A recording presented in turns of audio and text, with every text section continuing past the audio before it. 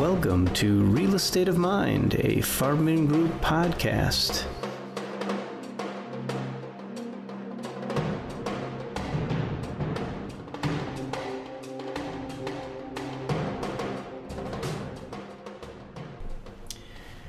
Happy 2017, everyone. Welcome to Farbman Group's Real Estate of Mind, our first segment of the year, and I can't think of a better way to start it than talking to Doug Fura, our Senior VP of Industrial.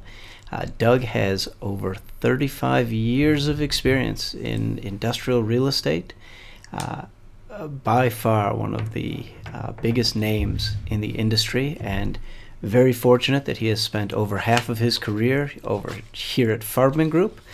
Doug, welcome to the show. Hey, Andy, how are you? Thank you for the kind words. Well, just telling it like it is, Doug. So, Doug, I think, being that we're just starting off 2017 and everyone wants to know what's going to happen this year, new president, things have changed in the economy. Let's talk about, specific to the industrial segment of commercial real estate, what can we expect to see in 2017?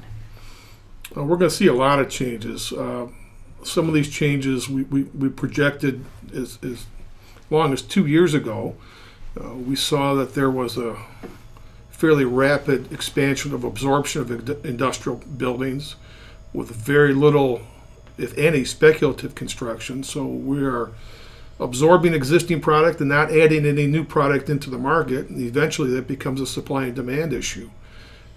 This year, I think we're really going to hit the wall with regard to the availability of existing buildings and even the availability of land, because we still are not seeing any new construction, or at least not any speculative construction. We're seeing some build-to-suits. We're seeing some opportunities where developers are site plan approving buildings, getting them ready to build, but capital is not available for speculative construction very readily. Existing buildings are gone. We're seeing deals right now in some areas where buildings don't even hit the market. Tenants are losing out on buildings, or buyers are losing out on buildings because there's multiple opportunities for the same product, and there's some scrambling to try and get things accomplished right now. One of the things, Doug, when I talk to the lending community, one of the challenges they have in lending on, we talk about the lack of available space and spec product. And one of the things they struggle with is that a lot of times the leases for industrial still are so short term that it makes the lenders skittish about investing in product that I've got a 1-year lease, you're going to build a new building for that and expect me to back that. And on the other side, the investors are saying, I don't want to do a personal recourse guarantee with a 1-year lease. Have you been hearing the same type of chatter?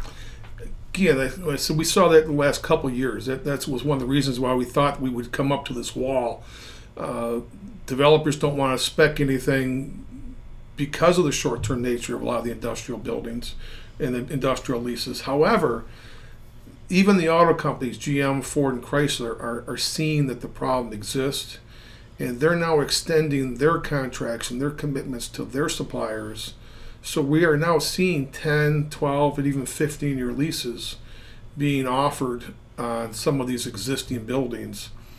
It's a requirement, if we're going to do a build-to-suit, that you have at least a 10-year deal. We're seeing 12 and 15-year deals being bandied about. So for the first time in my career, deals of 10 and 15 years are becoming, I don't want to say the norm just yet, but I think they're going to be before this year's out. So those organizations that really need the industrial space, like the automotives, are starting to see that it has to occur, especially if you're going to do business in Michigan. You've got to help whether it's a supplier or a direct deal, you've got to do the longer term leases in order to create a new building. Yeah, and you've got two things driving it. The landlords also took a pretty significant hit during the recession. They were doing 6-month leases, 1-year leases. They were going from a $4.50 a square foot lease to $3.50 or $3 just to keep a tenant on a month-to-month basis to ride through it. But they see that this is an opportunity to not necessarily make up for what happened in the recession, but certainly to stabilize their portfolio. And when you talked about lenders requiring it, but the landlord's requiring it too, even on existing product, even if the lender's not involved. If they have an opportunity, I'm working right now, there's a 2-year deal on the table, and we've got a proposal for a 5-year deal. We've countered both at 10 years. And both are seriously considering going 10 years. At a minimum, I think we'll get between 5 and 7 years for both users. It makes the lender happy. It makes the lender's financing more attractive to the owner, and helps stabilize their product for an extended period of time. And if we do get another recession, which we're going to, the landlords will hopefully be able to ride it out a little bit better. For sure. All right, Doug. So knowing that this is a unique market, at least in recent history, and there are some of the challenges you just referenced, what's the importance of utilizing the services that you provide as a very knowledgeable individual in industrial? How do you help tenants or landlords or both navigate this odd circumstance? Well, you're right, Andy. We are in an odd circumstance. We're in a market that I don't think I've ever seen in 35 years, where we have very little product and multiple people looking at the same deals.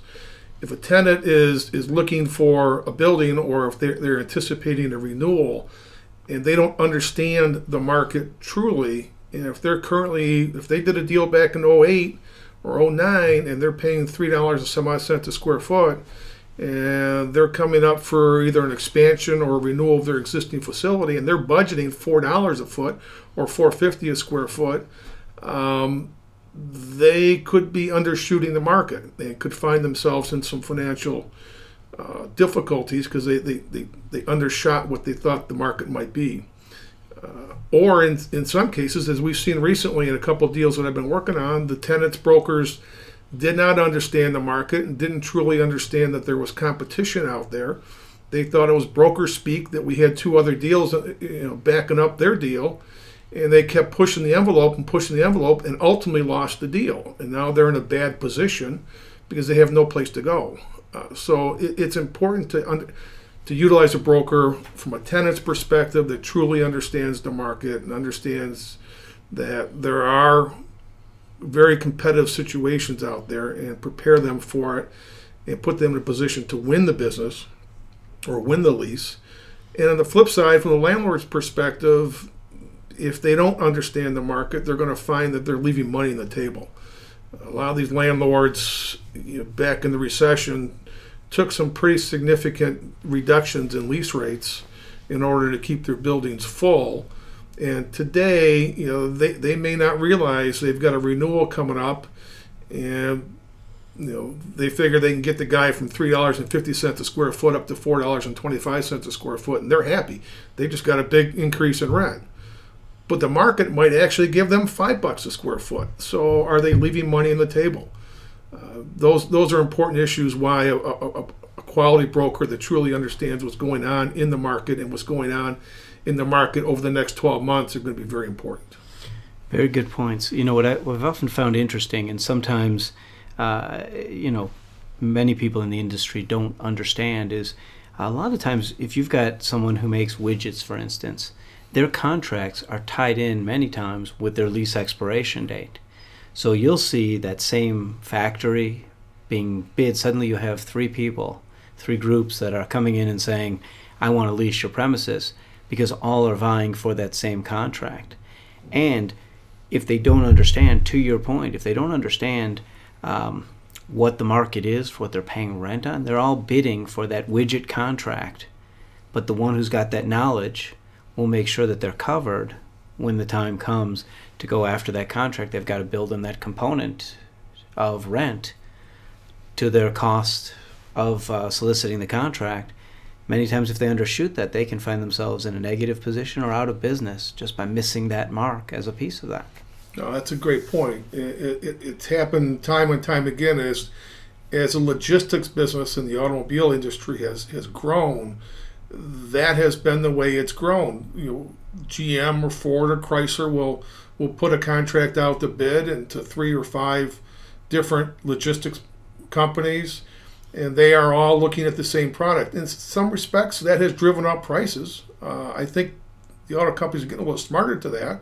But now, I've seen some cases where the logistics provider has gone out there and secured the building before even getting the contract, in anticipation that if they have the only building in a town or the best building, that from a transportation standpoint, and they control that building, then they're going to get the business. We've been able to do that on a couple of cases where logistics companies are in a competitive situation and there's really only one good building out there, and before they get the business, they commit to the lease. Now, there's some risk associated with it, but it's a calculated risk, and it can put you in a pretty good advantage to secure business from your customer if you understand the market to that extent. That's a good point. And interesting enough, you talk about the risk that the tenant's taking. The landlord on the other side also suddenly has some risk if that tenant does not get the contract that they tied it up for. So on that side, having your services to help navigate, while you don't give financial advice, you certainly ask for the right documentation that can give that landlord some comfort that if they don't get the contract, that tenant doesn't get that contract they're bidding on, they still are a viable tenant for the building. So having that expertise is certainly helpful. Really appreciate that. Doug, any pieces of advice that you would have for the industrial community? Yeah, Andy. Historically, we've said when you have something coming available or when your lease is expiring in 4 to 6 months, now is the time to start looking. But because of the tightness in the market and because of the uniqueness in the market, even if you're in early 2018 or mid 2018, now is not too early to start planning.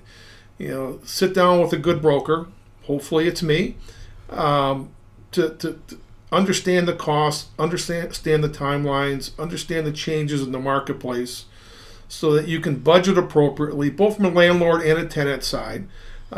Get with somebody like myself as soon as possible to get your arms around the market. It is not too early to start 12 to 18 months ahead of time. And so, Doug, if people want to get a hold of you, obviously, you're willing to invest some time with them to give them some initial thoughts on it. But if they want to get a hold of you, Fura, F-U-R-A, at farbman.com. Yes. 248-351-4397 is how they get you. That's the best way? Yep, that's absolutely the best way. And you're right. We don't charge for our services initially. I've been a relationship guy all of my career. What I look for is that long-term relationship. Our fees are generated by commissions when the deal happens, but there's some oftentimes 2, 3, 4 years in advance of consulting and guidance before a transaction takes place, and that's not going to cost you anything. Well, that's what I like best. Not only with what you do, Doug, because you've built a great career about being that relationship-oriented service provider, but it's also, one of the strengths of the Farbman Group is that the people that are here as a company, as individuals, and as a whole, really focus on what's in the best interest of the client. We're not looking for the short-term dollars. We're looking to make an impact on the future of a client and be there for them when they have the need. So I commend you on that. I want to thank you for all the years of service here at Farbman. I want to thank you for being a part of today's show. And with that, from Andy Gutman and Doug Fura, thank you all for listening to Real Estate of Mind.